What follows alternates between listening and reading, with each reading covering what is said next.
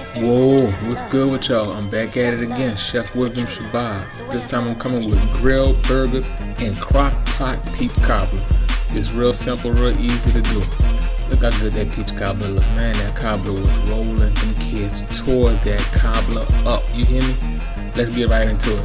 First off, what I do is I start off with 2 cans of store-bought peach filling, right? 2 cans of peach filling.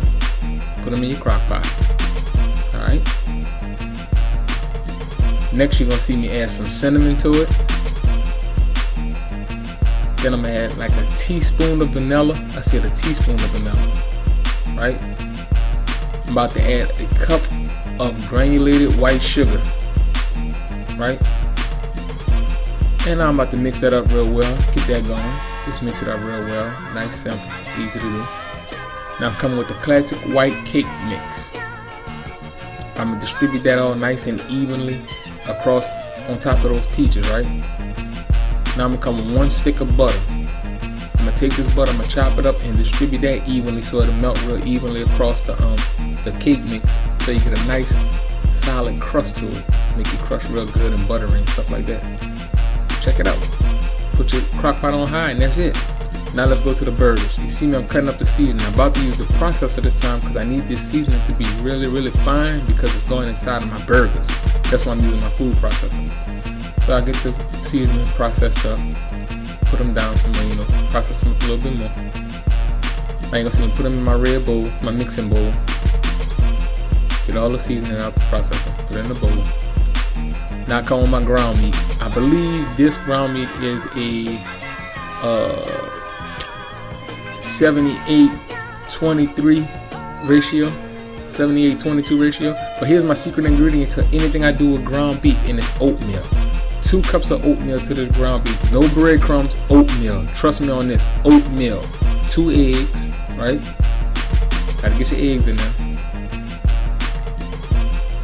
My crushed black pepper. You know I'm always crushing black pepper. Matter of fact, in my future videos, you're gonna see I bought a little machine to crush the pepper for me. I don't have to do it by hand anymore. I got a little high tech on it. Alright, crushed black pepper. Alright.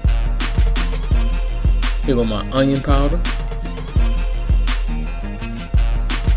Here go my garlic powder. Alright.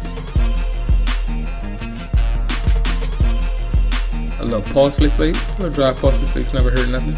Come with a little salt. And I get to mixing that up. Now my goal is to make out of this, I think it's like 3 pounds of ground meat. I'm trying to get 10 nice sized burgers out of this. So it's gonna be pretty good. So I got 10 burgers out of that. So I'm gonna make big meatballs because I'm gonna grill these burgers, but my process of grilling these burgers, as you will see, is I put it on a griddle to get that hard sear and that hard crust on each side of the burger. Man, it be rolling, dude. I'm telling you, y'all got to try this. And you're gonna see how I have it all set up in a second.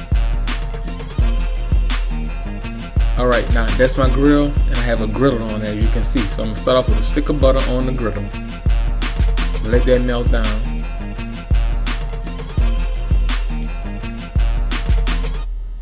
I guess anybody can have a love, Charles.